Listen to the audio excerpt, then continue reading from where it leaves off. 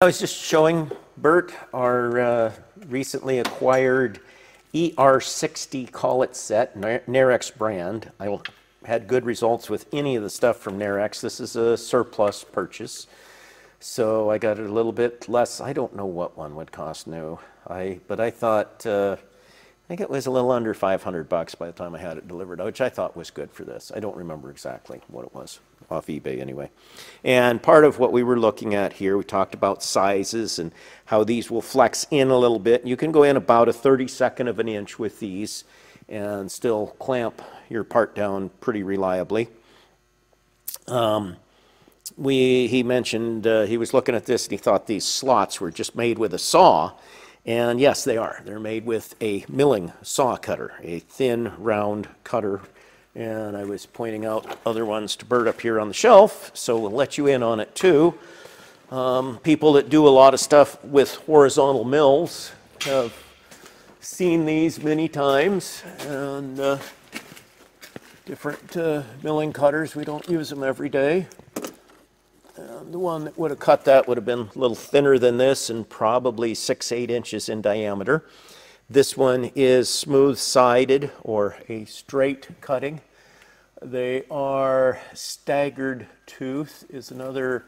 This one here is a staggered tooth, which staggered tooth is not always with a lead angle like this cutting in. A lot of times they'll be straight, but the edge of the tooth pokes out to one side and then the other side. That's what makes it staggered.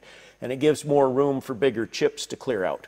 At the same time, that's a real problem on one like this. If we're cutting a thin one, we're going down through a slot. By having that staggered, you have the possibility that one of those big chips that can get out easy, if you're going relatively deep with this for its size. So it also can get stuck in between the part and this easy, and with a thin cutter will break the cutter, cause cutter to break. So you're really better off on the thin ones with it smooth, straight. You've got more strength, you've got more of a fit to your slot that you're cutting, so the chips stay away as you flood these with oil when you use them too. Normally, just flood them if you can.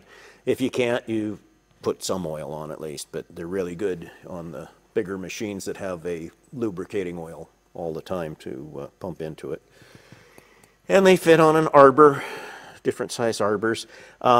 Most of these will be standard inch sizes that you'll find in the US. I don't know what you find over in Europe because, you know, my sales that I see are different than theirs. I know there are metric arbor sizes.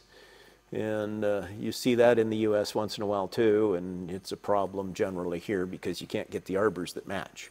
So even the ones that are made from a metric country, usually for the US, have an inch size arbor. And they're handy. They make, there's beveled ones too. There's ones with radius, real common. I think it's in the back room. We got a whole big set of them that are gear teeth. There's some more radius ones up there at the top. We have a whole bunch of them that are gear teeth. We got about 1.5 5-gallon buckets, which is still just a starter set. But it's nice to have ones for gear teeth too.